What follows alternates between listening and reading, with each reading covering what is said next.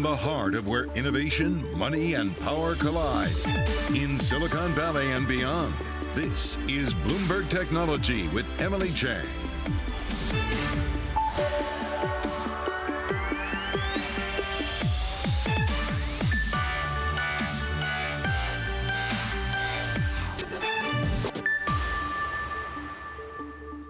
I'm Emily Chang in San Francisco, and this is Bloomberg Technology. Coming up in the next hour, Robinhood files to go public and lots of revelations in its S1, from massive losses in the first quarter to that FINRA fine and crypto trading. We'll cover it from all angles.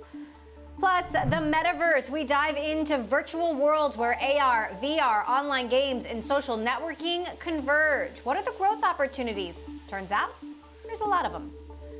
And Jeff Bezos welcomes an 82-year-old aviation pioneer to the flight crew ahead of Blue Origin's new Shepard launch, now just weeks away. We will have all the details. She was supposed to go to space 60 years ago, but never did. We'll introduce you to Wally Funk.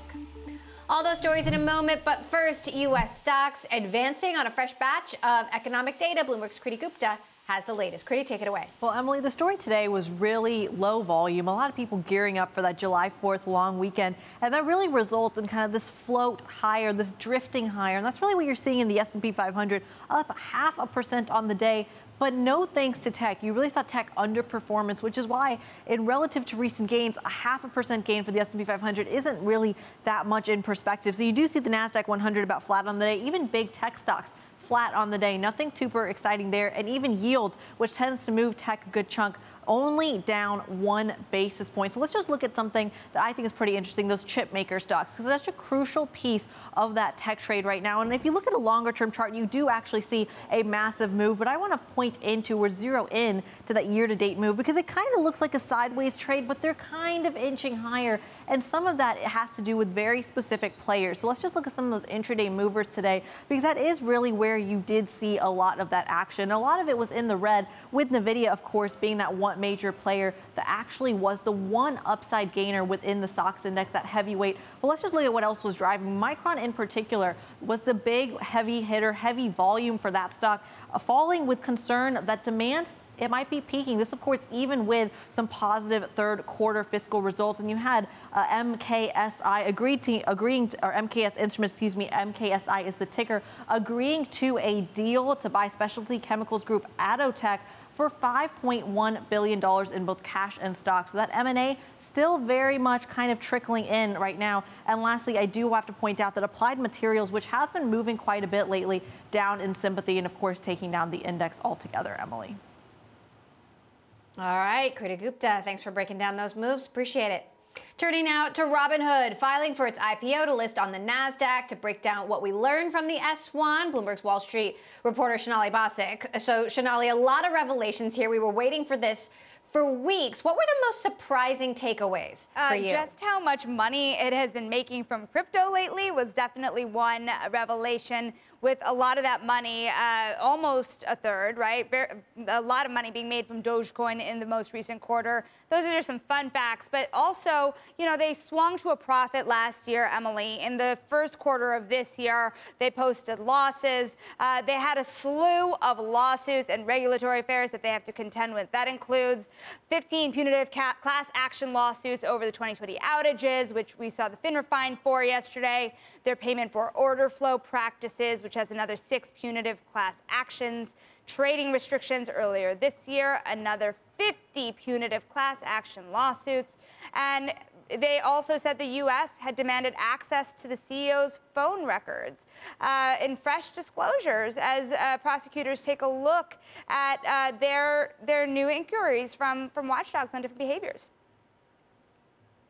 Now, talk to us a little bit about the risk factors, because they talk about whether, if, for example, the SEC decided to crack down on payment for order flow, which is a huge part of Robinhood's business model, that would be a risk. What do they say? Yeah, that's certainly a huge risk. We know that at times they have created like half of their revenue from payment for order flow. But they have begun to diversify. The question is how quickly they can start to diversify away from that being such a core piece of their revenue.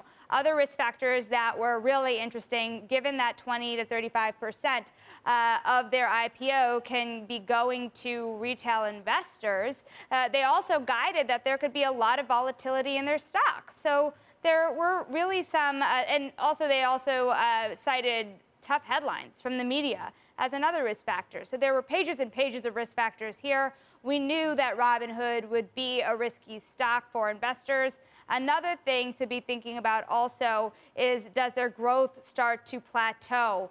While we saw those daily active users, the monthly active users really surge in the first quarter, you saw the greatest number of that happening around February, in the middle of the quarter. We don't have numbers, right, after March, after the first quarter. So should that start to moderate, there are questions about growth. At an estimated $40 billion for this listing, that is already more than 40 times last year's revenue. So it will be going public pretty richly. Right, and of course, as you mentioned, they were profitable last year, but they had a difficult quarter, first quarter of this year, tied to that GameStop mania. You wonder if that's a one-time thing or if that's something that's going to continue. Bloomberg's Shonali Basic, thank you so much for breaking that down. I want to dive in further now to the regulatory angle on Robinhood. With us is David Chase, the former SEC Enforcement Division Senior Counsel and CEO of the law firm David R. Chase. David, good to have you back on the show. Look, we were waiting for this S1 for weeks. It wasn't happening. Our sources told us that the SEC was asking questions, which is not unusual. But what can you tell us about what you imagined was going on behind the scenes as this company tried to get this document out the door? Well, there's a host of disclosures, obviously, when a company goes public.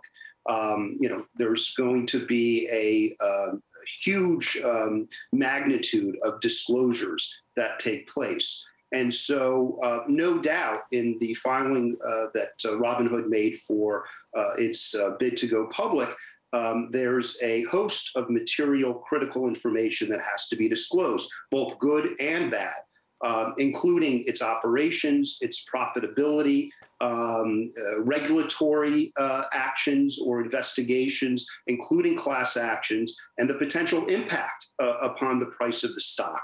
So it was a huge undertaking, but it's very much a sign of things and an indication of things to come once Robinhood becomes a publicly traded filing company.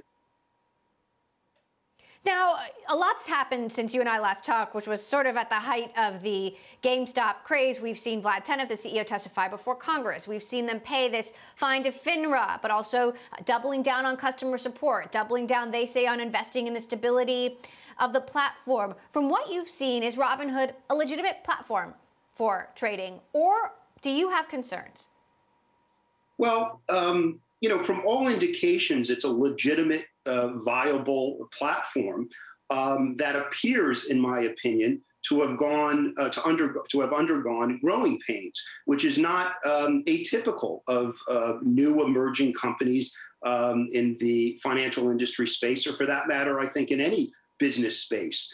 And so with it comes growing pains, and with it comes less than perfect policies and procedures and operational issues. And my strong sense is that Robinhood, like a lot of other companies that grew extremely quickly, there's an element of catch-up, both on the regulatory side and the business operations side, as well as the disclosure side. And I think that was evidenced in the announcement, I believe, yesterday, where Robinhood paid the largest of record fine to FINRA of $70 million for a variety of infractions, although they neither admitted nor denied the allegations in the settlement. So I think it's a very good indication that it's real. There's clearly a following, but they need to pay attention and have a vigilance for compliance, particularly if they're going to be a publicly traded filing company. Well, and, interesting fact, obviously, you used to work at the SEC. Dan Gallagher, a top Robinhood executive, was a former SEC commissioner. We learned from the S1 he's fairly well paid. So Robinhood does have this regulatory expertise on the inside. From your perspective, has that really helped? Do you see that vigilance that they need? Yeah, actually, I know Dan. He's a great guy, and he's a very good lawyer. And I think it's a benefit to Robinhood to have somebody with that experience and track record, and institutional kind of knowledge of the SEC, et cetera, involved. I do think with time they will bring more resources on. They will learn from past, perhaps, indiscretions. And will improve their business operations and achieve, I would assume, a higher level of compliance. Now, though, going public, that will all be laid bare on a much more transparent basis. They need to, Robinhood, like any other publicly traded filing company, has to file financial statements, audited financials on an annual basis, needs to disclose material events, including litigation and regulatory actions, if it's deemed to be material to the business operations of the company. And to, as you indicated, need to disclose other critical information to shareholders and the investing public, including executive compensation and share structure, et cetera. All right. Well, we're going to be covering every step of the way on their road to IPO. David R. Chase, former senior counsel at the SEC's Enforcement Division. Always appreciate your insights here, David, on the show. All right, coming up, we're going to take a deep dive into the metaverse and the world of augmented and virtual reality with Matthew Ball, a managing partner at Epillion Company, who just launched an ETF that will allow you to invest in the technology driving this new meta world. This is Bloomberg.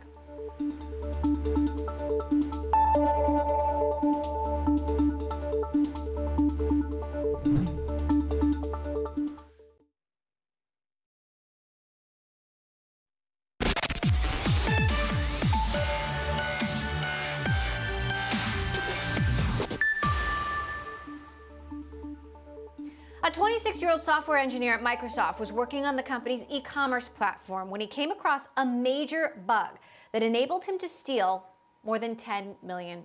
He would later be found living off the proceeds in a 7-figure lakefront home with plans to buy a ski house, a yacht, a seaplane, but he got caught first. With more now on what's likely the biggest Xbox cheat in history, our own Max Chafkin with Bloomberg's Big Take story of the day. So Max, what exactly happened here?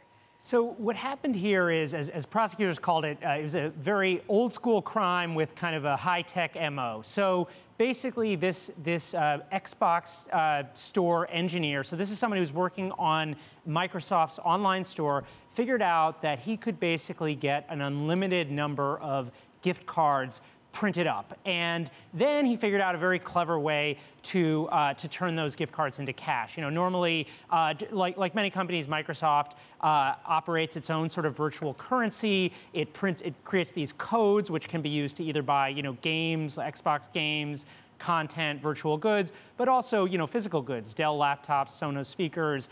And basically figured out that there was a loophole in the way Microsoft was handling its sort of internal testing that allowed him to just create an unlimited number of these. It's as if he found his own, Microsoft currency printing press.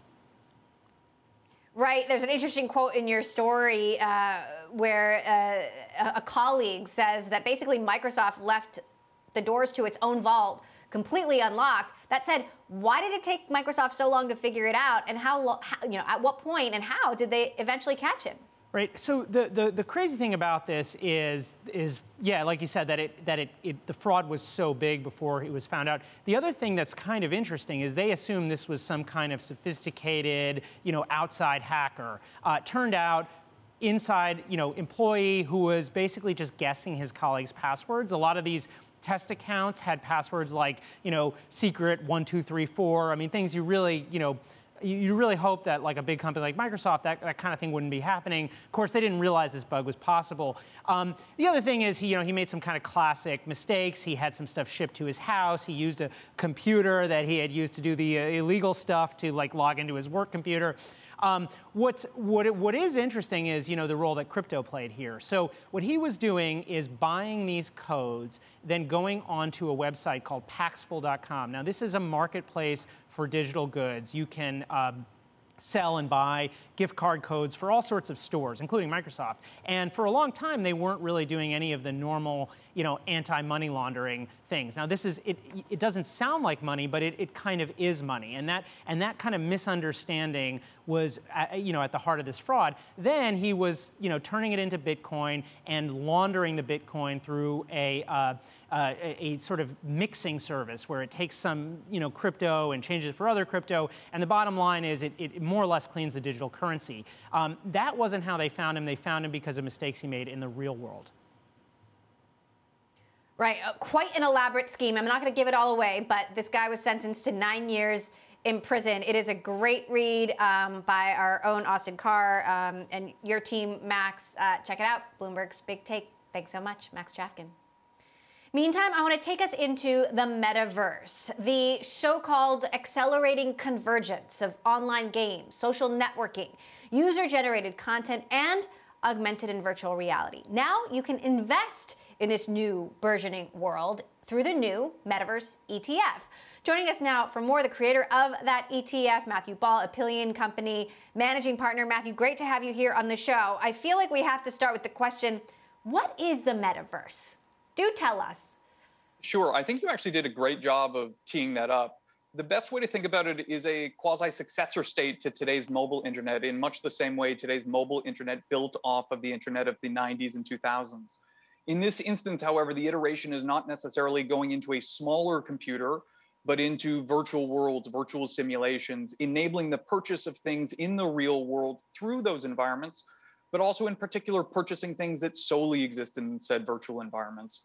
Lastly, we think about the augmentation of the world around us, not just the idea of AR and VR inside of a store, but really the connectivity of the real world through Internet of Things into virtual simulacra at the same time.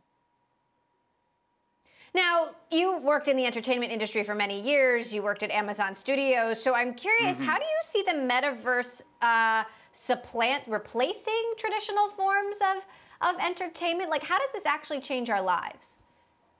That's a great question.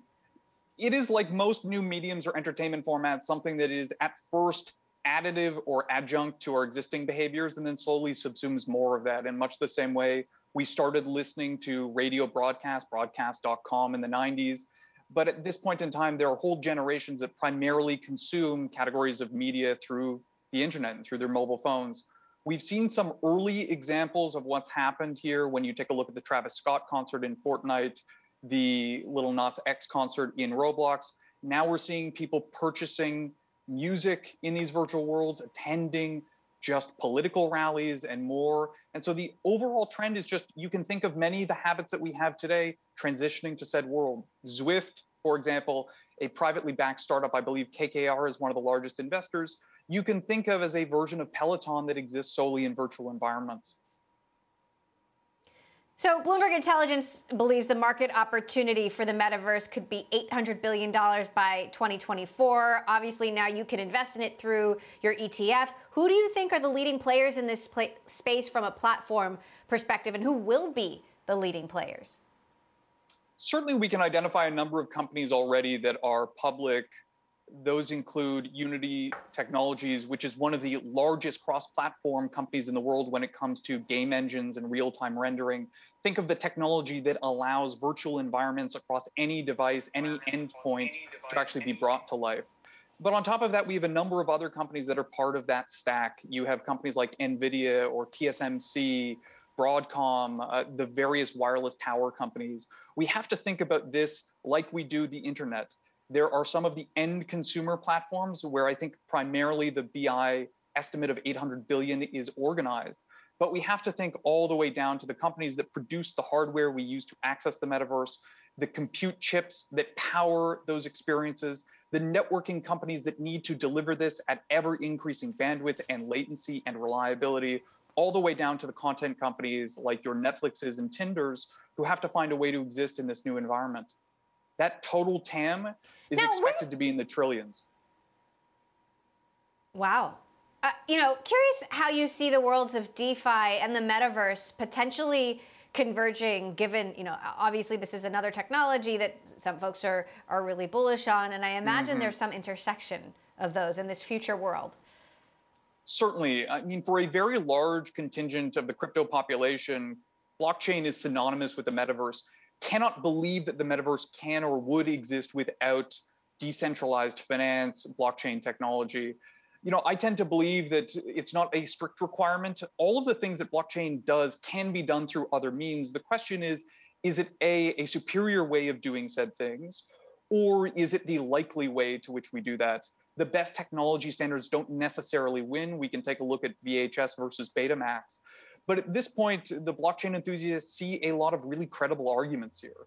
One of the reasons why Epic Games has sued Apple is on the premise that this stage of progressive taxation through distribution actually strangles the for-profit developers who would build the metaverse. Think of the individual Roblox creator who has to pay both Roblox and Apple to the point in which there's very little left over. And so the crypto community believes that this is a way to build outside of the platforms, outside of the gatekeepers, to own collectively the technology through which they will build the metaverse and avoid the gatekeepers who control their technology choices, but in particular take most of the cut. That's a strong argument in abstraction. It will take some time to see whether or not it pans out versus, you know, today's super powerful, well-funded R&D-based corporations. Wow. Matthew Ball, thank you for giving us such a deep dive into the metaverse. We will be watching and following your new ETF, Matthew Ball of Apillion Company. Thanks so much for joining us. All right, coming up, as Jeff Bezos prepares to step down as CEO of Amazon, the tech giant has revised its core values. We'll tell you what new ones are on the list next. This is Bloomberg.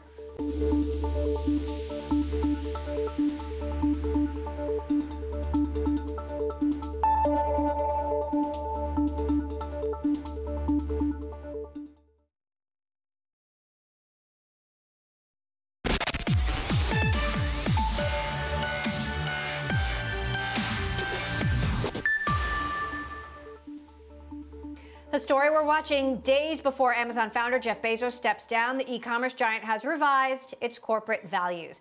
Amazon employees have always been expected to abide by the code's 14 corporate values, and now they have two new ones. The new leadership principles: strive to be Earth's best employer, and success and scale bring broad responsibility. Require employees to take into account the well-being of their coworkers and society and the planet beyond the company's walls when they are making decisions. And Twitter tapping into the world of NFTs. The social network will offer 140 new non-fungible tokens, marking the company's first move into the world of digital assets, which have grown in popularity since the beginning of the year. Twitter says it is experimenting with NFTs on its platform as they have become a hot topic of conversation. Coming up, we're going to speak with Eric Vishria of Benchmark Capital about the company's unicorns and the red-hot IPO market. That is next. This is Bloomberg.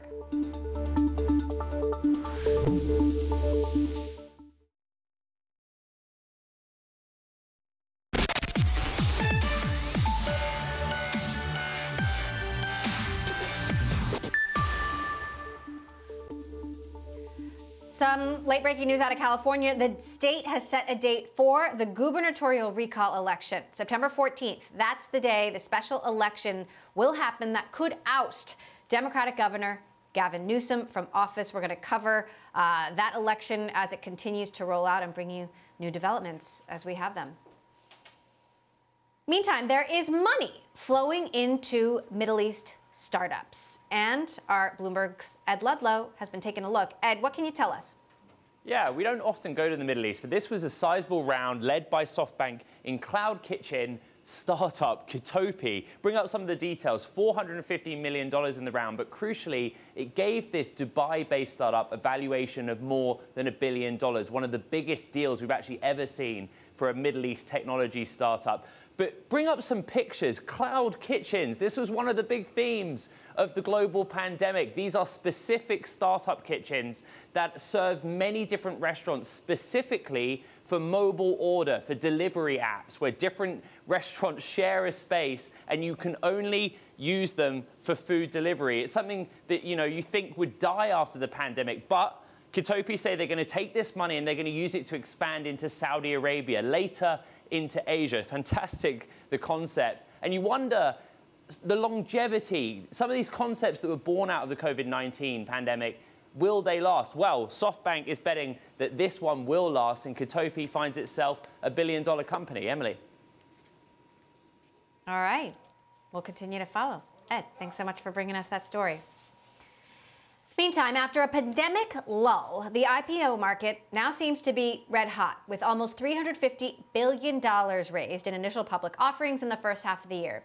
With us now, Eric Vishria, partner at Benchmark Capital. Eric's first investment at Benchmark was Confluent, which of course just went public last week. Eric, thanks so much for joining us. We had Jay on the show last week. I know it's a big deal for you. And interestingly, you invested in this company like a month after joining Benchmark, and I know there's this sort of traditional window where you're not supposed to make an investment for the first 6 months, but you had conviction. What gave you that conviction? You know, I think we are trying to find the handful of really special companies where you have a kind of combination of an incredible entrepreneur, a big idea, and an emerging market. And at Confluent, that came together. It wasn't even called Confluent at the time. It didn't have a name. But we were really fortunate to get introduced really early and had that feeling. And it's been quite a journey from 3 people to 1,500 plus in less than 7 years. What do you think about the technology? Because obviously, you know, in part, their growth has been attributed to the pandemic, being this sort of central nervous system for the acceleration of all of this technology that people are using. But is that going to continue post-pandemic when life returns to so-called normal? I actually don't think that the pandemic has been very important in terms of making companies realize generally that digital is the competitive frontier. That's where they're going to win or lose customers. That's where they're going to win or grow or decline in revenue.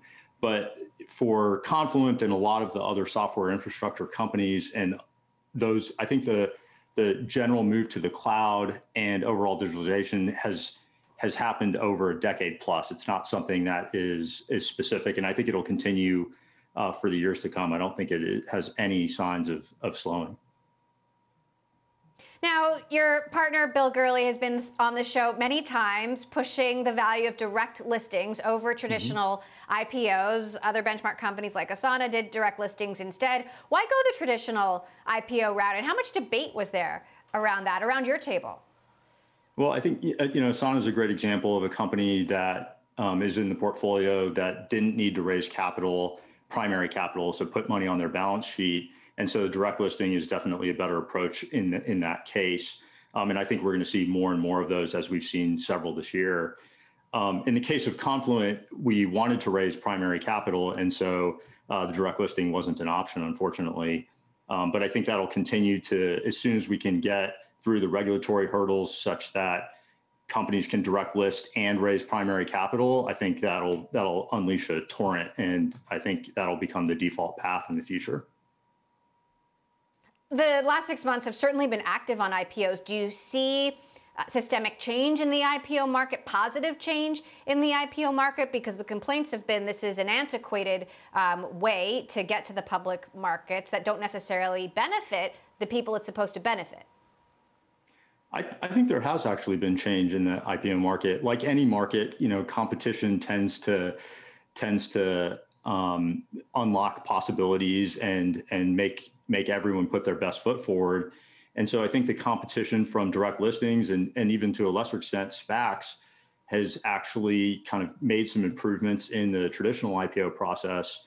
Confluent was an example, I think the second example behind DoorDash, of a company that didn't have a green shoe, for example.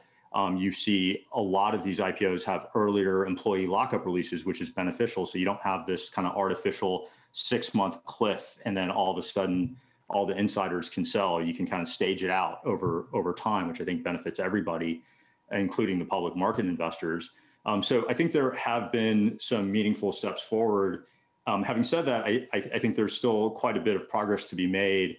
And I think a direct listing ultimately is the path and the place that will end up, hopefully. Interesting. Robinhood filed to go public today officially. Bill has also been pretty outspoken about Robinhood, saying they're glorifying speculation. The SEC should ban payment for order flow. When you look at a company like Robinhood, what do you think about the legitimacy of their business model? I haven't had the chance. I saw the news that the S1 came out or flipped today, but I haven't had a chance to read it. Payment for order flow is controversial, but obviously, a lot of companies, not just Robinhood, use that as their business model. So that seems to be a regulatory question, I guess, more than anything else, and certainly outside my area of expertise. Now, you are one of a newer generation of Okay. You're one of a newer generation of Benchmark's partners, and we're seeing the sort of more traditional venture capital industry evolve. We're obviously coming out of a pandemic. The world is going through another massive transformation. How do you expect the firm to evolve, to respond to that? And where is Benchmark and where are you going to be placing your bets? I think it's one of the really cool things about the Benchmark partnership. We tend to be about 5 active partners at any given time.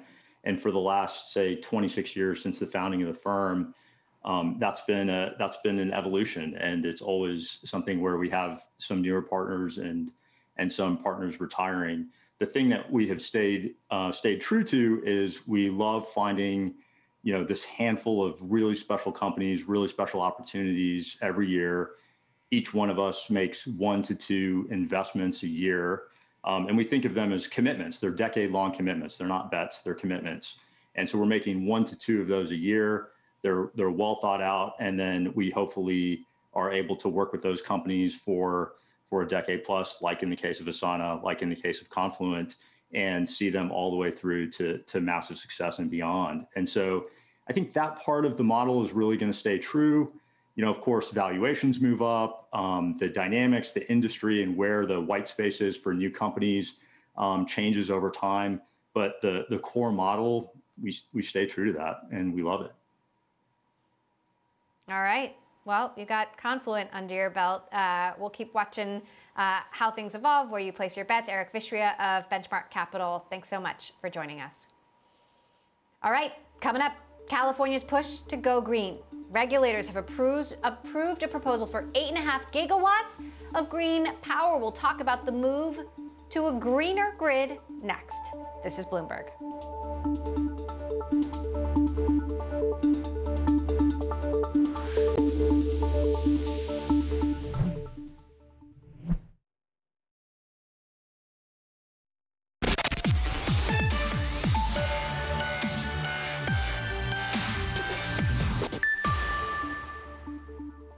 Chinese automaker Geely is exploring its fundraising options after backing away from listing on Shanghai's NASDAQ-style Starboard. In his first international media interview since becoming CEO, Daniel Li told Bloomberg he's confident about consumer demand in China. The board of directors of Volvo Cars decided that Volvo will seek the opportunity to be listed in Stockholm NASDAQ stock exchange. But we, from Geely Holding, we didn't set up any timeline requirement. We believe the market and the regulators will come with very hot support and welcome attitude to Volvo's potential IPO. Would you be looking for a valuation above Daimler? We cannot say we target to beat Daimler because both Volvo and Daimler are Geely's investment, Geely's stake. But we are quite confident that Volvo will be given very good valuation by the market. And an IPO potentially in September of this year? We will see the communications between Volvo team with the regulators and also potential investors. Again, we don't set up any pressure on the timeline, but we believe we can move quite fast. Could Volvo make Apple's car? I think it's possible to develop any new car development ideas, including Apple's car.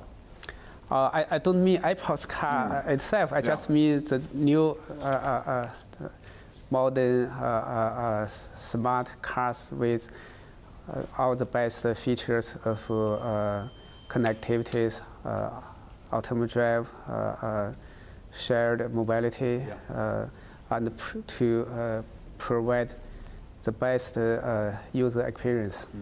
Okay. Have you or any of the team at Geely had any conversations with Apple? No. Okay, but you would welcome that conversation?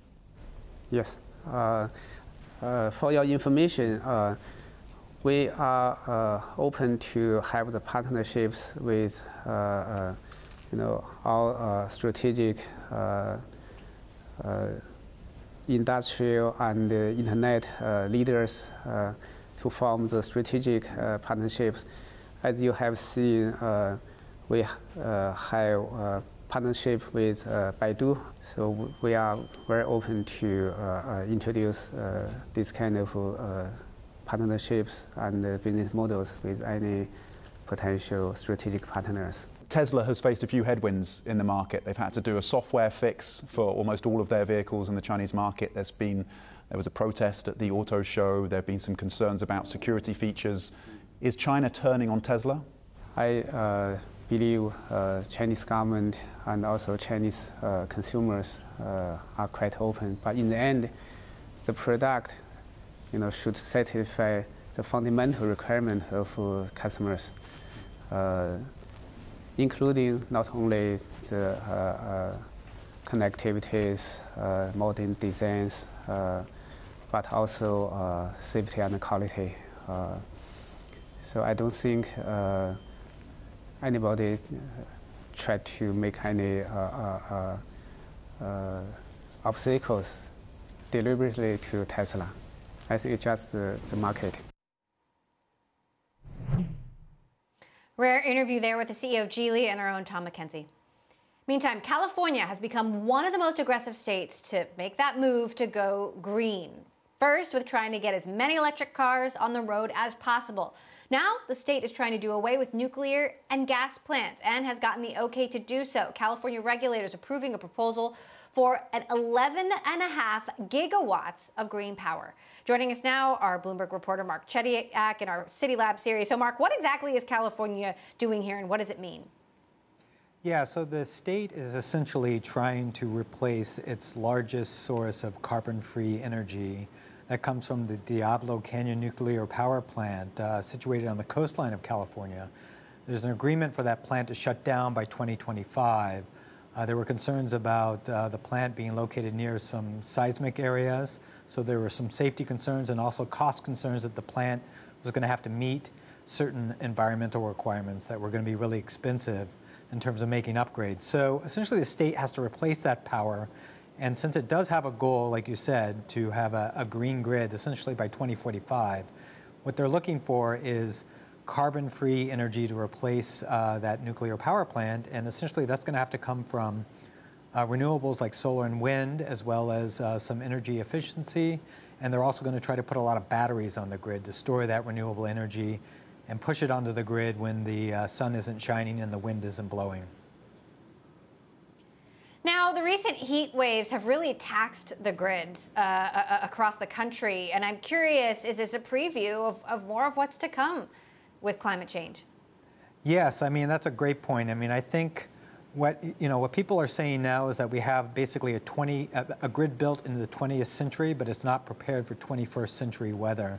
And so what we've seen just this summer is California had a brush with blackouts during a heat wave where they were basically asking consumers in the state to dial back their air conditioners during a heat wave. We saw rolling blackouts in Washington during a historic heat wave there just this week. And then just yesterday, the utility in New York, Con Ed, essentially asked all of New York to conserve power to maintain stability on that grid so they didn't have blackouts there.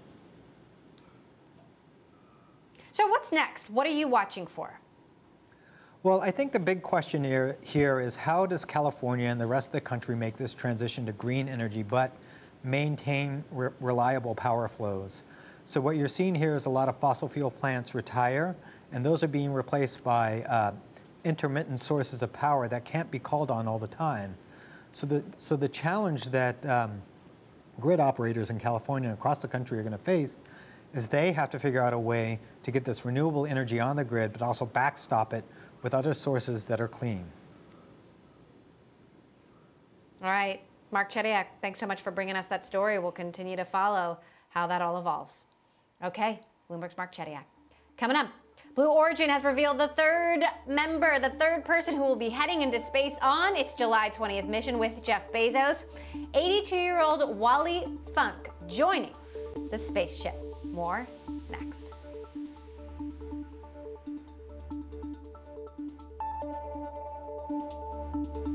And as we had to break, a sweet debut for Krispy Kreme as the company went public and shares rose above the IPO price. Krispy Kreme is one of 18 companies to come to market this week, marking the busiest IPO week since 2004. This is Bloomberg.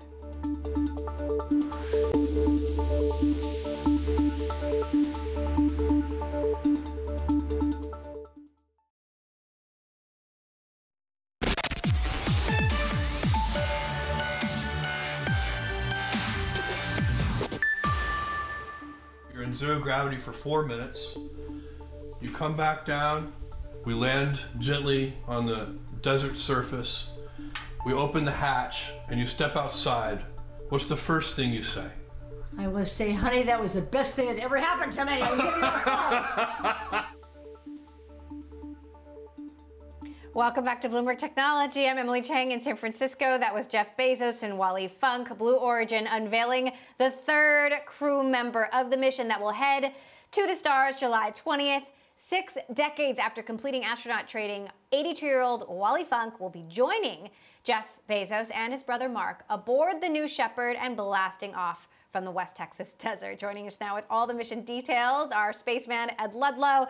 Ed, such a heartwarming video that Blue Origin shared there. What do we know about Wally Funk? I know she was training as an astronaut 60 years ago, yes, and she never got to go to space, but now she will. Exactly. At 82 years old, she'll be the oldest person to go into space. She's had such an incredible life. In the late 50s and early 60s, she was part of the Mercury 13, basically an initiative by NASA to prove that women could go into space alongside their male astronaut colleagues. But the program was shut down, and she never did go into space, despite completing the official NASA training. Over the course of her life, she flew more than 19,000 hours as a pilot and taught 3,000 people how to fly. So it's just an incredibly a story of somebody that was so close earlier in her life to going into space, now at the age of 82 actually being able to do it, even if it's just for a few minutes of weightlessness.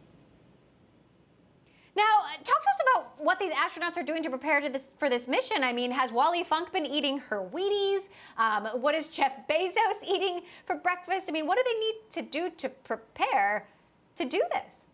I mean, in truth, we don't really know. We know that they're going to turn up for 3 days ahead of the launch, do some last kind of minute training.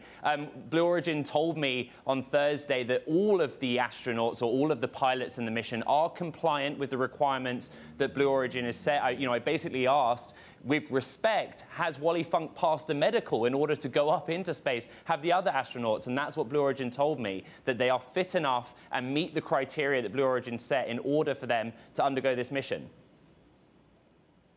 Now, we know there are 6 seats, right, on the rocket? Exactly. And they still haven't revealed the auction winner, correct? So Correct. Do we have any more information about who's going to fill those 3 other seats? So we still think there are only 4 going up, even though there are 6 seats. Before Wally Funk was announced, we thought that the other seat that was not the auction winner would be a trained professional astronaut, somebody that was either currently an astronaut or perhaps recently retired. That's not been the case. So it's Jeff Bezos, his brother Mark Bezos, Wally Funk, and we still are waiting to find out who that auction winner is. Remember, they paid $28 million for that seat. So hopefully, it's worth their while. The launch goes ahead. But it's still a mystery. They say they'll unveil it in the weeks before the launch, which is July 20th. And do we know for sure those last 2 seats won't be filled? Or they're going to keep those empty?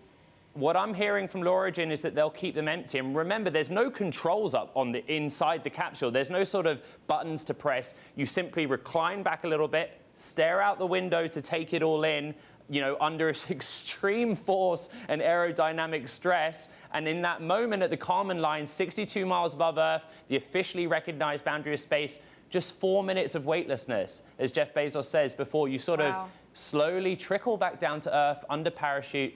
Sounds easy. Gosh, I'm stressed thinking about it, Emily. I mean, I personally would be terrified to do that. It sounds terrifying. Me too, and I certainly would want an experienced tour guide, but we'll see. Bloomberg's Ed Ludlow, thanks so much for that report. That does it for this edition of Bloomberg Technology. I'm Emily Chang in San Francisco. Thanks for watching. This is Bloomberg.